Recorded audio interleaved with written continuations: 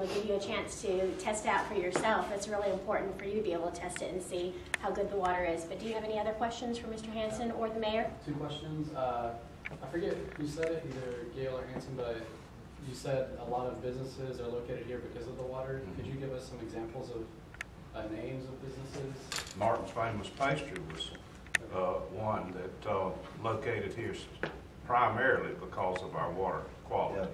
The mayor's correct. I was here when we were competing for Martin's Famous Pastry. They're a Pennsylvania company. They wanted a presence in the Southeast to expand and also to serve all their Florida markets. So obviously if your product is bread and pastries, the quality of water is very important to you, as well as the price of that water.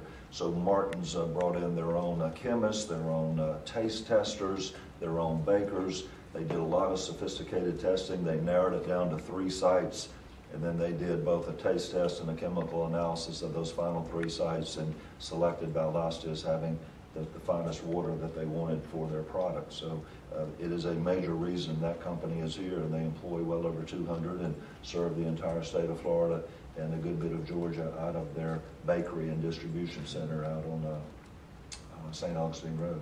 And what year was that? That was probably about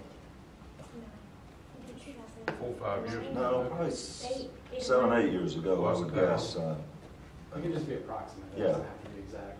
And does the city of Valdosta test the water at taps throughout the city? That's correct. We have 60 locations. 60 locations. And we test monthly, not all 60, we rotate through the 60 throughout the year.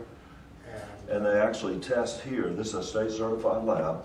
So we actually not only test for ourselves, we test for other governments as well. And they test daily for 90 contaminants in the drinking water. So it's a very broad, very wide, very comprehensive water analysis. And yeah, they have locations throughout the city, all areas of the city where they collect samples, bring them here and test them. One thing about that too, because of the regulations being handed down from Washington, we're having to test for more contaminants. Absolutely. Almost every year. Every year. And it's a challenge. The mayor is correct, because they're those costs have to be passed along. And matter of fact, year before last, the mayor and I were in Washington meeting, and EPA was submitting more drinking water standards, and we all understand and appreciate the importance of that, but there were several they were going to require that there were less than 5 labs in the United States who were even capable of testing for those contaminants. So, we were able to convince them to delay that and now those, we've absorbed those now into our budget. But so it's always a balancing act. You naturally want the cleanest, safest drinking water, but there's also the ability of being able to pay for those things and all that testing. And so we work hard every day. And like I said, this plant is operated by only a staff of 11, which is really pretty amazing. It's 24/7, 365.